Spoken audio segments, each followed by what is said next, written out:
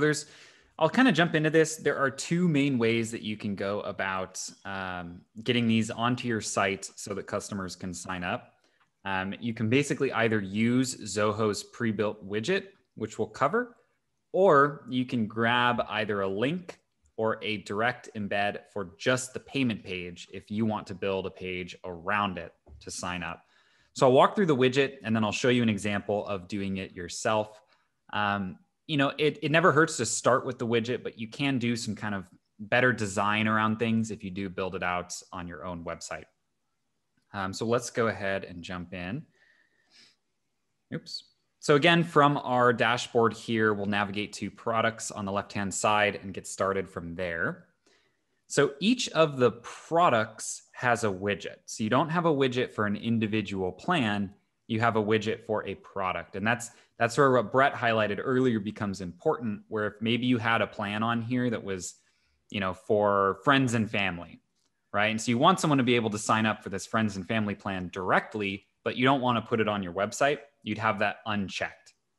So now, given that we have our plans here, how we want them, and they're all organized under our product, we can go ahead under the embed widget settings and take a look at what that will be.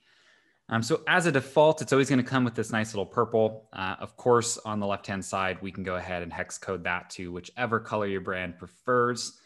Up here at the top, this monthly and yearly, that's actually part of the widget. So that will appear on your page if you have that turned on. And so, we can take a look at this on a monthly basis as well as on an annual basis. And it's going to be smart enough here. We'll look over on the left to know that this is an annual plan or a monthly plan and keep them categorized that way. Down here at the bottom under the subscribe button, you see where those products and services actually come in. So that's where, based on whatever we said, each of these gets, it's going to kind of use those check marks and show those off as features of that subscription. Now, over here on the left are some of the additional settings. You can choose to group this by frequency. You're pretty much always going to want to have that on so that you have this monthly and annual toggle. It's kind of the standard way of doing it. But if for whatever reason you did not want to do that, you could uncheck that box and kind of create your own groupings.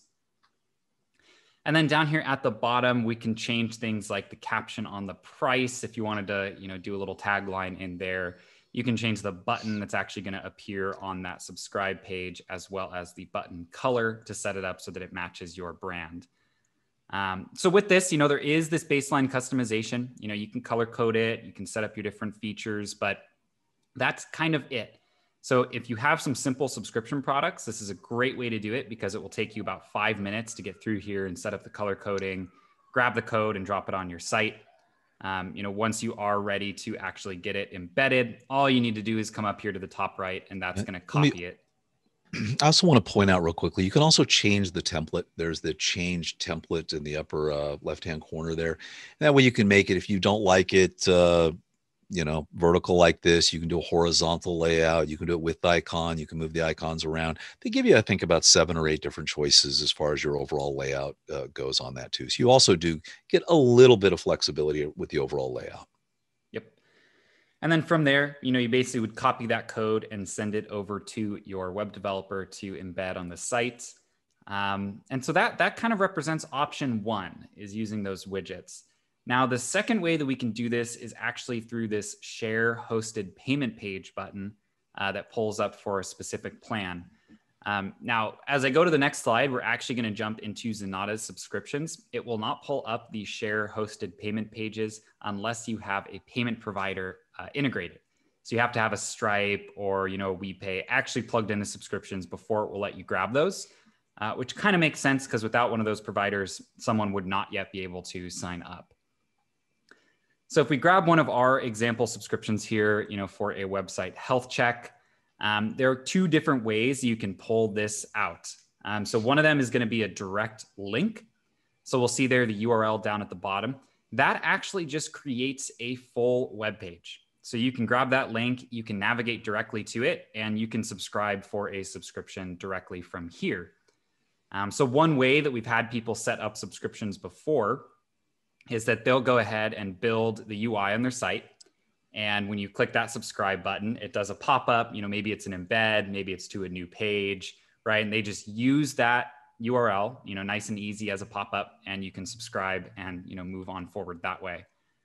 The way that we kind of like to do this, and we recommend people do this if you have, if you've got the time and the web development resources, is you can actually grab this embedded iframe. And so again, this is kind of just a simple little bit of code that allows you to embed this on your site. Your web developer will know exactly what to do with the iframe. And using this, you can actually put it onto your site. So, our web developer and designer created a page here, and you'll see, with all these various check marks and kind of sub items, you just wouldn't really be able to create this level of detail of what's being included using the widget with just its kind of simple list of checkboxes. And so everything on this page is a custom HTML. But then when you click on that subscribe, now we're just using this embed from that subscriptions page on our site. So you're still on Zenatta.com. You've not been redirected to subscriptions.zoho.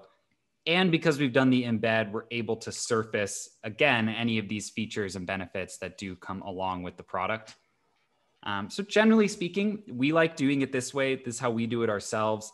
The widget also works perfectly. If you do just have a simple product page and you want to drop it in ASAP, but you have a lot of flexibility in terms of how you actually want to allow your customers to sign up for your various plans.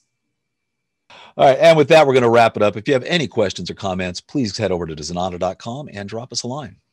And on the website is where you'll find all of our episodes of our podcast, where we cover all of the weekly news of Zoho every single Monday. We'll have links out to any of those updates. As always, we'd love if you would follow us on your favorite social media platform and subscribe to us on your favorite podcast app, as well as on YouTube. We'll see you next time.